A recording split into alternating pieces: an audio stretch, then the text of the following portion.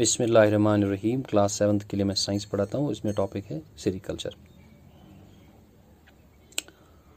Sericulture. The practice of rearing silkworms to produce silk on a large scale is called sericulture. दपान use ये sericulture च ये च silkworms rear करें ताकि अस हेको silk thread हासिल करित, बंदाव हेको silk हासिल करित।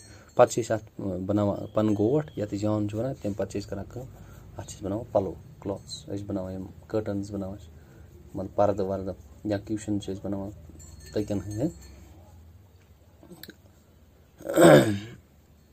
सेरिकल्चर मज इन्वॉल्व गसान कि स्टेप्स अम ब्रोट वन बह सेरिकल्चर सारे खुद बेहतरीन थ्रेड नेरान अस Bombyx mori. Bombyx mori अकिस genus species नाव बॉम्बैक्स मोरी सिल्क वर्म तो बॉटनिक जोलॉजिकल नेम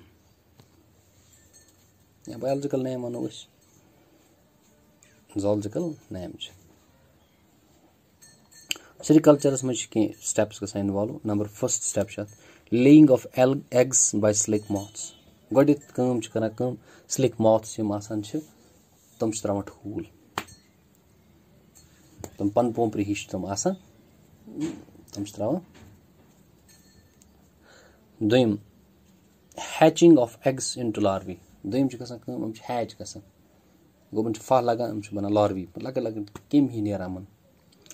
पत त्रीम गसान फॉर्मेशन ऑफ एडल्ट लार्वी, पत थोड़ा बड़ गसान लार्वी मज। चोरिम पॉइंट गसान फॉर्मेशन ऑफ ककून। ये लार्वी अंद अंद गसान कर काम यह बनान अंद अंद पानस कवर हिू ये वन वाइट कलर आसान ये वन ककून। तम पे कर एक्सट्रैक्शन ऑफ सिल्क थ्रेड्स तो अम पे अथ ककूनस कर वाटर बॉयलड वाटरस मज त्रावान तो नतीज ना ये पंदाव दूर दूर गसान तम पे कर अम पे एक्सट्रैक्ट सिल्क थ्रेड्स। तो इत पे मकल सोन ये topic sericulture. Okay, thank you.